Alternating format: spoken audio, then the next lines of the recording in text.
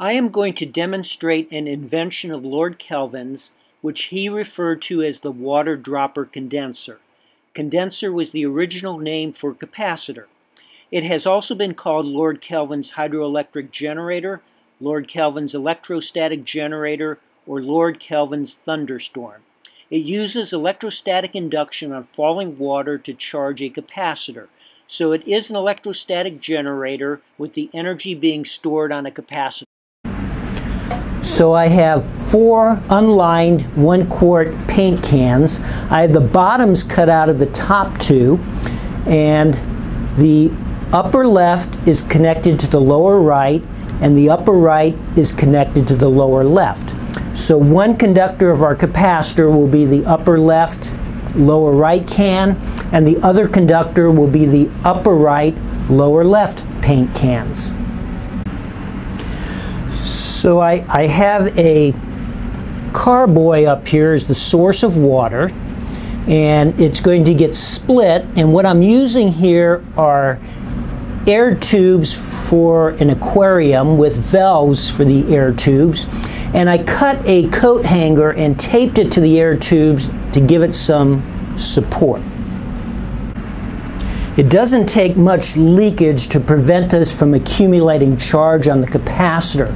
So although I'm using wood for support, you can see at the top here I have a piece of PVC over the wood to isolate the upper paint cans from the wood, and on the bottom I have the paint cans resting on pieces of PVC to isolate them from the floor and my wood base. I've attached a ball spark gap across the capacitor. So as the voltage increases across the capacitor, that voltage drop will appear across our gap here. And when the electric field between those 2 brass balls gets to the breakdown strength of air, we will observe a spark which will discharge our capacitor. I've also connected an electroscope to one of the terminals of the capacitor. In this case, it's the upper left paint can that it's attached to. Let me start the water flowing.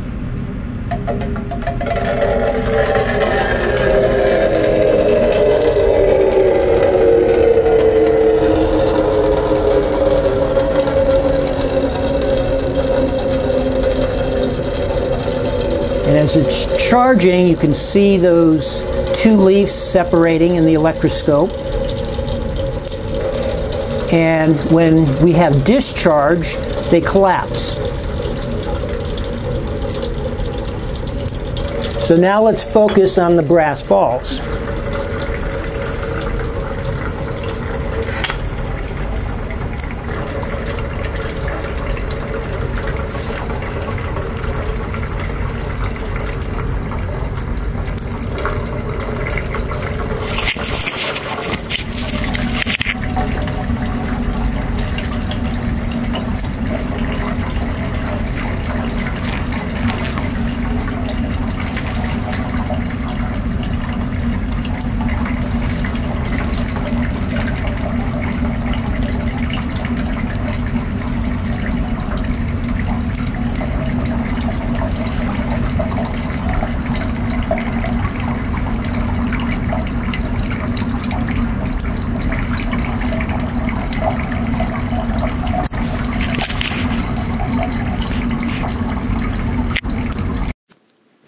Let's explain how the Kelvin Water Dropper condenser works. The 2 upper paint cans have the bottoms cut out from them, and the top left paint can is connected to the bottom right paint can. That's one conductor of the capacitor, and the top right paint can is connected to the bottom left paint can. That's the other conductor of our capacitor. No matter their history, none of the paint cans will be completely neutral. So let's assume the upper left paint can is slightly negatively charged. which means the bottom right paint can also has to be slightly negatively charged. Water has a pH of 7. That means 1 in every 10 to the 7th water molecules is ionized into H plus and OH minus ions. So let's look at the left stream of water here. So these negative charges on this paint can are going to repel the OH minus ions and attract the H plus ions. So when this drop forms, it will be positively charged, falling into the lower left can, charging it positively, which will mean this upper right can is also being charged positively. So these positive charges on the upper right paint can are going to repel the H plus ions and attract the OH minus ions. So these water drops that fall on the right-hand side are negatively charged, charging up the lower right paint can more negatively, which also charges up the upper left can negatively.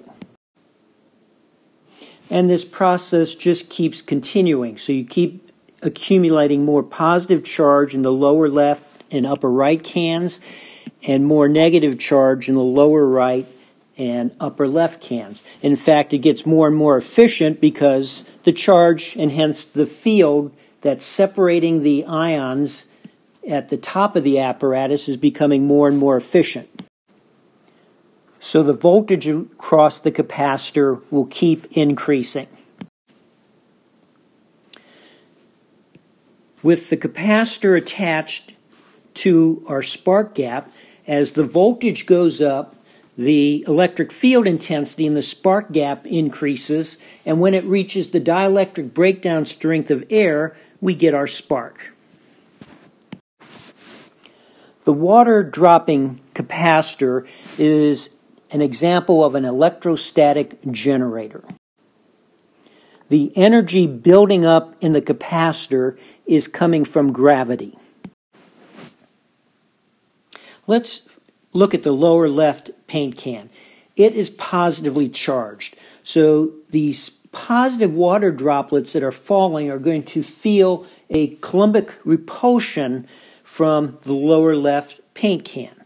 So there's a Coulombic force like this. But at the same time, those water droplets are experiencing a force due to gravity. So here's the electric field emerging from the lower paint can, and the falling charges are a current that's flowing against the electric field. So gravity is going to push these positive charged water droplets against the electric field coming from the lower left paint can. And we have the same thing occurring with the right-hand side. So gravity is doing work on the charged water droplets, forcing more and more charge onto the capacitor. So the work gravity is doing on the water droplets appears as increased potential energy on the capacitor. Two things to point out. Even if the water was not breaking into drops but remained continuous, the capacitor would still charge. Also, if the distance between the upper paint cans and where the water is leaving the tubing is too great, then the electric field will not be strong enough to prevent ions from leaving the tubing. For instance, on the left-hand side, preventing the negative ions from leaving the tubing and getting into the stream.